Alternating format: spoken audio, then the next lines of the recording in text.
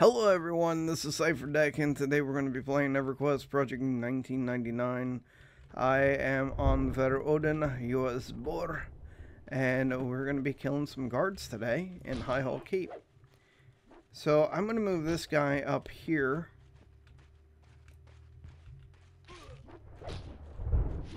I'm just moving him here because of the fact that this is an easier place for me to pull, but it sounds like there's a panther, so I'm going to go back down now.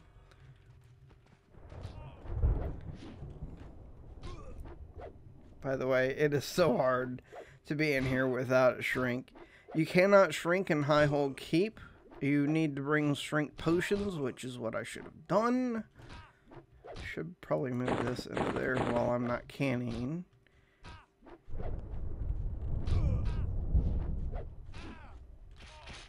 Add. Yep, he is expected. Go ahead and slow him.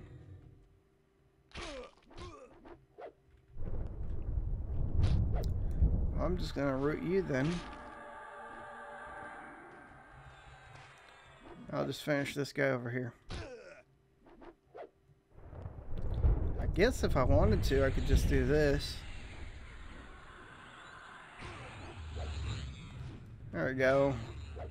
We're gonna slow this guy. It didn't land last time. There we go. Now it's just easy sailing. I could pretty much sit down and he'd kill himself.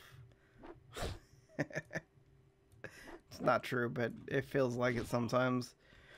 So I have, I think, a total of 1, 2. This guy is a panther from over there where I'm facing. I have another guard that is a panther, and then I have a skeleton guy that I have to kill as well. And that is my cycle. It's 5 mobs, pretty easy to do.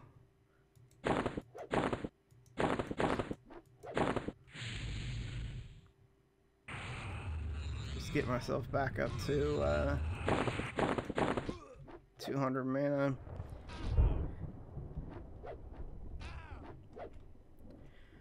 We don't want to take on the undead guy, which is a paladin, I believe, until we have at least 50% mana, and we also have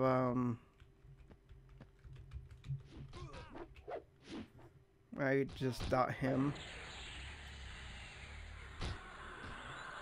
There we go. Pull him back into here.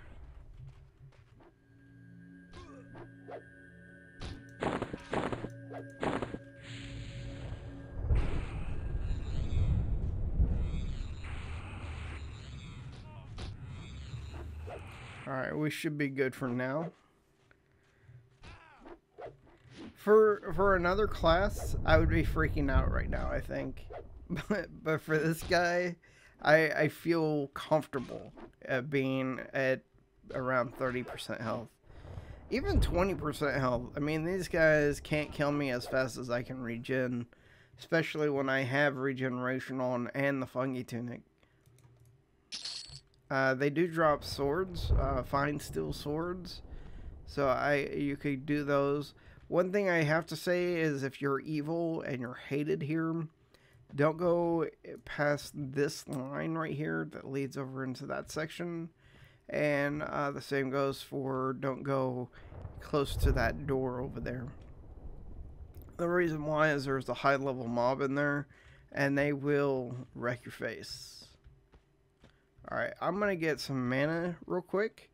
And I'm also going to summon my pet because we are going to need my pet for this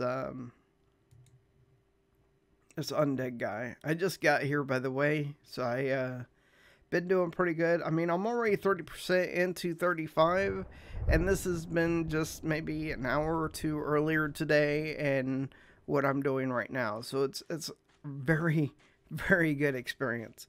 If you get a chance to get around level 34 on a shaman and you don't care about your faction, this is the place to do it. So anyway, guys, I'll be back in just a few minutes.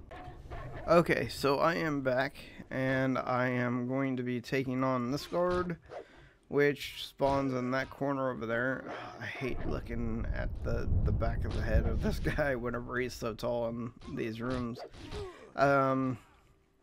Once he dies, then this guy should be spawning, and I will go ahead and pull him. It's just a body pull. I need to bring him into this room. I also need to make sure that I keep telling my pet to stay back until so I'm ready for him. How did my pet get hit?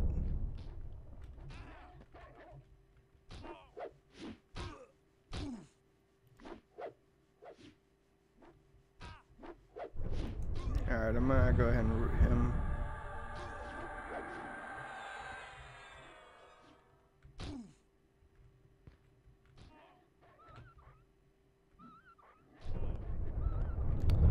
Alright. Let's see if he was up. He was not up. There he goes. Tell my pet to come back. You can see how I'm ducking at the moment. I gotta slow him.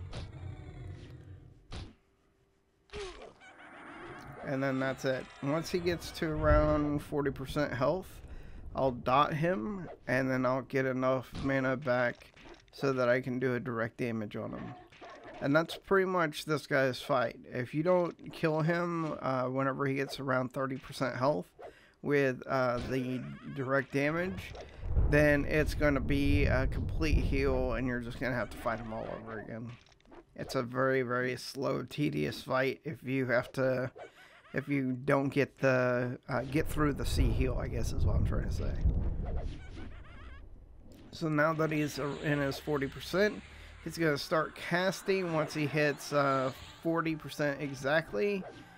And we're going to just beat him down and try to get him to the point where he gets 30%. Because he doesn't actually complete heal himself until he gets to... So he gets to like 20%. Okay, start direct damage. He's at 30%. He has constant damage on my pet, and he completes a heal, complete heals himself. There he goes. Well, that didn't work out for me the way that I was wanting it to. So I'm gonna have to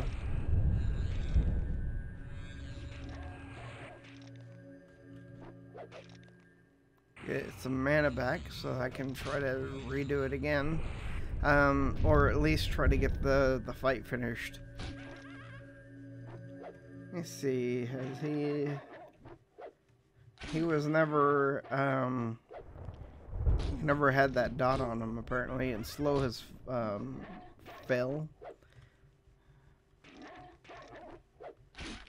He is almost to 40% again, and he just hit me hard. Man, I hate you, sir.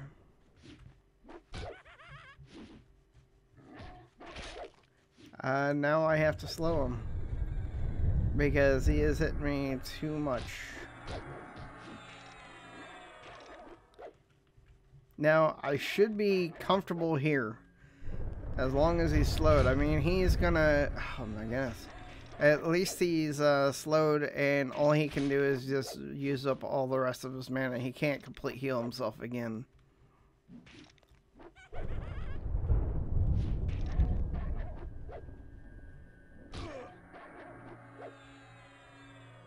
But you can see my health is staying at 174.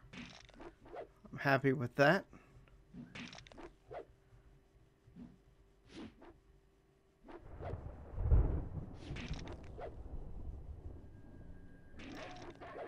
Last ditch effort. Ah, you son of a gun.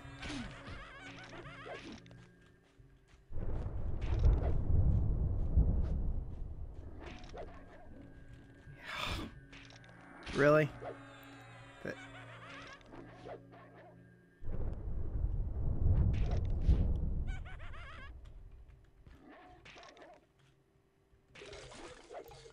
Jeez.